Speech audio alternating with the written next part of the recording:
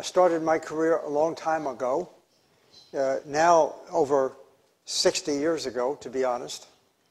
And at that time, I was from a farm, milking cows.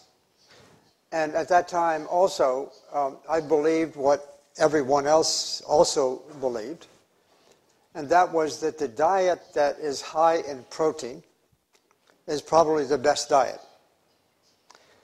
But I became aware that my early views on nutrition, especially on the question concerning the consumption of protein, should be questioned. And we in the United States, as well as other countries in the world, have really not fully understood what nutrition can do. So my story is about what does nutrition mean? And how can we use this information to promote health? When I say colleagues, I'm talking about medical doctors as well as scientists.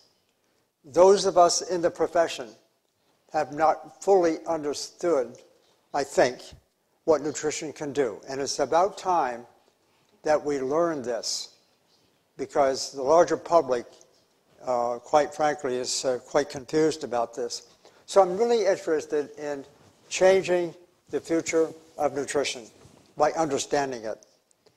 So I want to explain how did I come to this very strain that we could actually control the development of cancer by nutritional means, for example, that's associated with animal-based foods. Do we get it because of the animal-based foods, or is it because as we increase animal-based foods, plant-based foods go down? Now we know plant-based foods tend to prevent cancer. So maybe that's... You don't need to add any more protein. There's plenty of protein in plants to serve the purpose. In fact, in reality, if you were to determine the amount of protein in, let's say, a dinner full of vegetables and fruits and whole grains and so forth, the level of protein in that kind of diet, whole food, plant-based, it prevents, suspends, and or cures all these diseases. The idea here is because of the confusion that exists in the public about nutrition.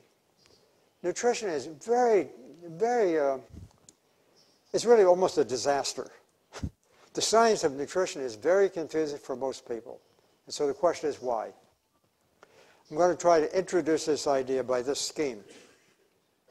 And this is something that public tend not to know or they don't want to know. But I have to tell you, of all those things I've shown there, that's a major cause, more than all the transportation combined. That is a huge thing we've got to recognize. So all we need to do is just eat the right food. Just understand what nutrition is. And it all becomes really quite easy. Thank you.